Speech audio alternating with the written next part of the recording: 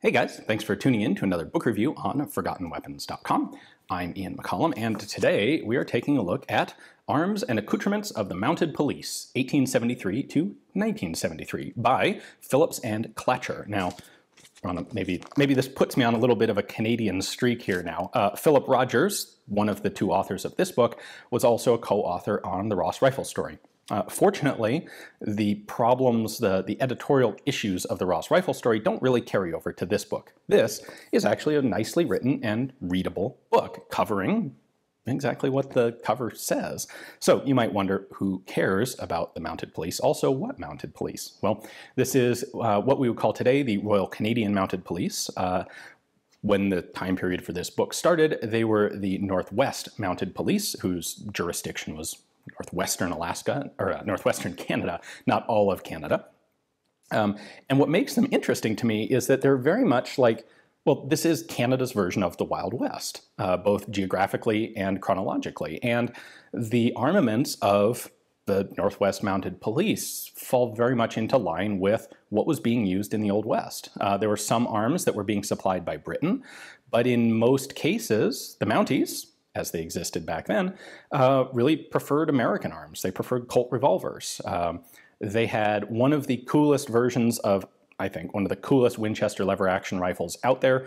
They had a carbine musket style, so like with a full-length wooden handguard version of the Winchester 1876. That is a super cool gun, and it was mostly acceptable to them. The book here, of course, talks about the order and the order for and use of those carbines, as well as some of the problems that they had with them, in addition to all of the other arms that the Mounted Police used. When these guys started, they were very much sort of a rough-and-tumble frontier organization. Not a lot of men, huge land area that was covered by these little tiny Mounted Police patrol stations.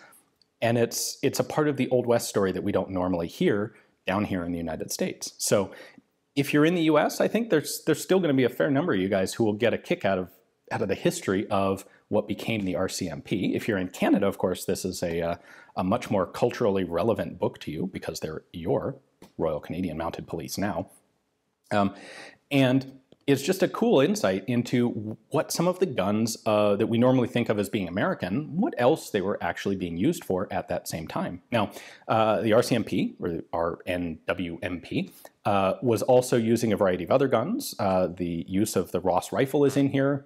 Not a great story, the police experience with the Ross, but that's covered in here, as well as Sniders, Lee Metfords, Longleys, Lee Enfields, as well as a bunch of other stuff that was used. It's not just small arms. So this covers machine guns and artillery that were also in the possession, in the use of the Mounted Police, swords, holsters, as they say, accoutrements, so holsters, saddles, a lot of that sort of ancillary equipment. There's even a short section on lances because the Mounted Police had lances for a little while.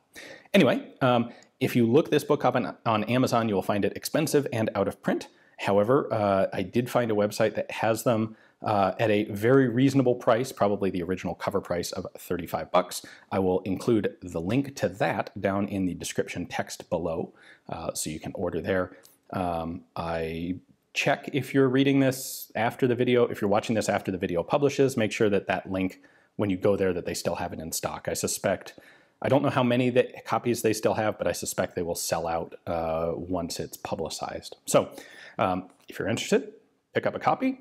Cool little back corner of history that a lot of us aren't aware of. Thanks for watching.